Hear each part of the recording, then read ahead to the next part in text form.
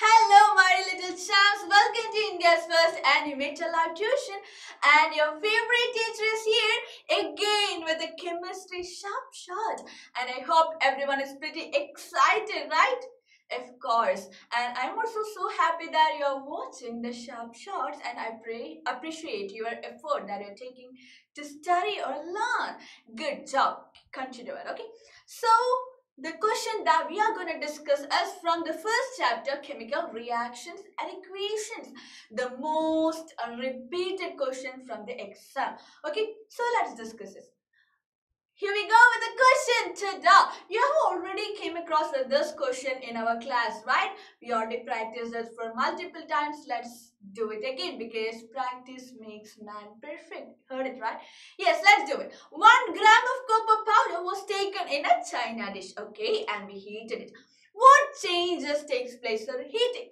So when we heat a copper powder, it will react with oxygen that is present in the air, and what will be the product? Course, our copper oxide, right? Copper oxide. And we know that what was the color of copper? It was almost like a reddish brown in color. Now, when they reacted with the oxygen, they undergone an oxidation. Addition of oxidation, remember? And copper oxide turned into black color. What change taking place on heating? Color change. Okay, now when hydrogen gas is passed over this heated substance, that is nothing but our copper oxide, a visible change is seen into it. So we have the copper oxide, then we passed hydrogen gas into it, then what happens? What happens? Tell me. Have already learned this, right? Come on, quick. So we will get back the copper. Copper will undergo reduction and forms copper plus, and this hydrogen will undergo an oxidation, addition of oxygen, and forms water over here.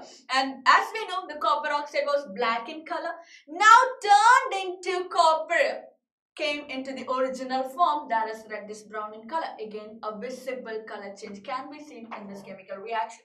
Okay, give the chemical equation for the reaction and name the products formed and color of the products formed over here in this case. Okay, so here we go with the detailed explanation.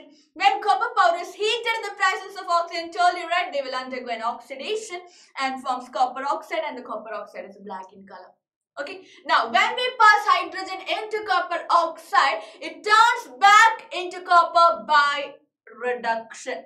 Okay, so copper oxide is undergoing a reduction to form brownish metal again. Okay, and what about the hydrogen? Hydrogen is gaining an oxygen, so it is undergoing an oxidation. Another concept, both oxidation and reduction taking place at the same time, so we can call this as a redox reaction. So they were given example as an example, given equation is an example for redox reaction. I hope this question is clear for everyone, and if you have any doubt, feel free to ask. Thank you so much for listening to me. I'll see you in another video with another important question. Until then, take care and bye bye.